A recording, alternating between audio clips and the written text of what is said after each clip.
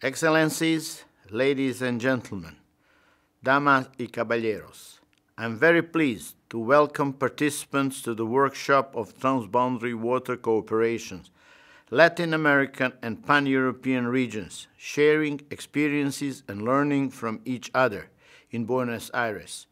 The coming 2 days of dialogue will focus on key issues for the regions of both the United Nations Economic Commission for Latin America and the Caribbean, ECLAC, and the United Nations Economic Commission for Europe, UNECE, namely cooperation on a sustainable use of water resources.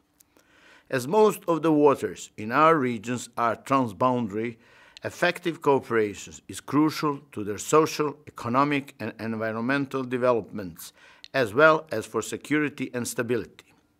It also means that there is a significant potential for both regions to benefit from an exchange of experience on water issues and to learn from each other.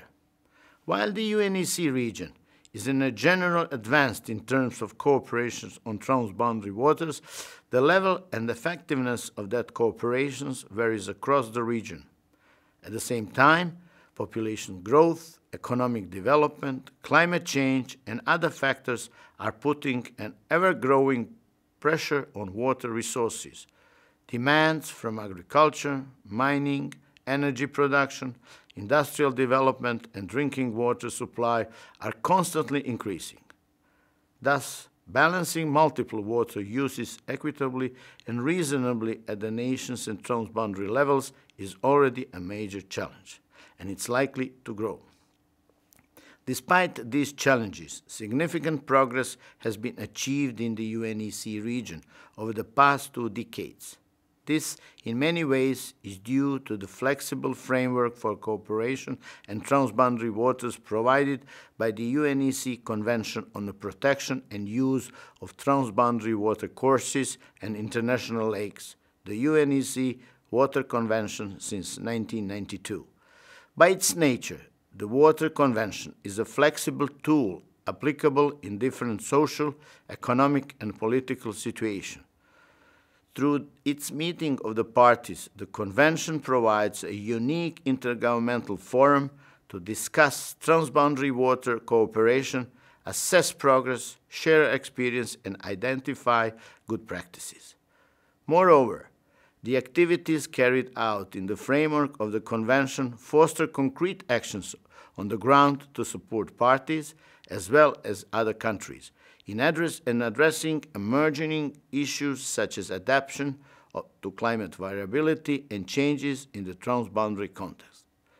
Drawing on their direct implementation experience, parties to the UNECE Water Convention have recognized that the Convention can provide a broader framework for improving transboundary cooperation and have therefore amended it to open it to countries beyond the UNECE region. In force since February 2013, the amendment will allow any United Nations member state to accede to the Water Convention by the end of the year. The globalization of the Water Convention has set off a process of continuous learning and exchange by providing a platform for the cooperation for all United Nations member states. Since 2010, more than 30 countries outside the UNECE region have actively participated in activities under the Convention, and some have expressed a formal interest in acceding to it. I'm happy to learn that many of the Latin American Caribbean countries that have previously taken part in activities under the UNECE Water Convention and have expressed interest in learning more about it are present here today. The process of globalization of the Water Convention is welcome and encouraged by the broader United Nations family. First, United Nations Secretary General Ban Ki-moon, in his message on the occasion of the World Water Day on 22nd March 2013, hailed the imminent globalization of the UNECE Water Convention and urged countries outside the region to join it and further develop it. I, therefore, very much look forward to working closely with countries of the ECLAC region in the framework of the Water Convention in the near future. I strongly believe that our regions can mutually benefit from sharing knowledge and good practices in the field of transboundary water cooperation. In particular, in the UNECE region, we are aware of the remarkable progress achieved in the ECLAC region in developing international legal and institutional frameworks for transboundary surface waters and groundwaters in several transboundary basins. We expect to learn a lot from the successful examples of the transboundary cooperations in ECLAC region that will be presented at this workshop, and also to reflect it together on the benefits of the transboundary water cooperation in terms of socio-economic development and growth and environmental protection. I would also like to take this opportunity to mention that ongoing cooperations between UNECE and ECLAC aimed at advancing the implementation of a regional instrument of the rights to access to information, participation and justice in environmental matters, in the other words, for the promotion of Principles 10 of the 1992 Rio Declaration. As you may know, this initiative, led by Chile, was one of the main outcomes of Rio +20 conference last summer, when several countries of Latin America and the Caribbean committed to promoting Principle 10 in the region. 15 years ago, UNECE countries had the same idea, and this was realized through the adoption of the so-called Aarhus Convention and its protocol on pollutant release and transfer registers, the only international binding instruments rooted in the Principle 10. I'm convinced that the UNECE experience will benefit your process in the area, and that the universal implementation of the rights enshrined in the Aarhus Convention will benefit transboundary water cooperation and management in the ECLAC region.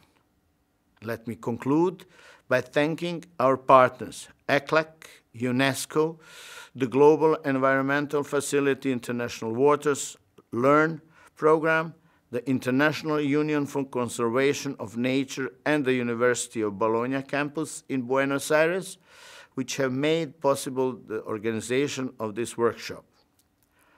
I also thank them and other partners of the Convention for their current and future efforts to promote the UNECE Water Convention and for their commitment to improving transboundary water cooperation.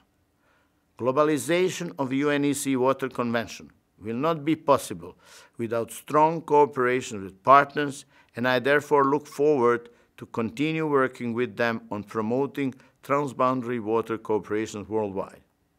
Finally, I would like to extend my sincere thanks to the Italian Culture Institute for hosting this pioneering event. I hope that this workshop will represent an important step towards closer cooperations between UNECE and ECLAC regions, and I wish you fruitful and open discussions over the coming 2 days. Gracias por su atención.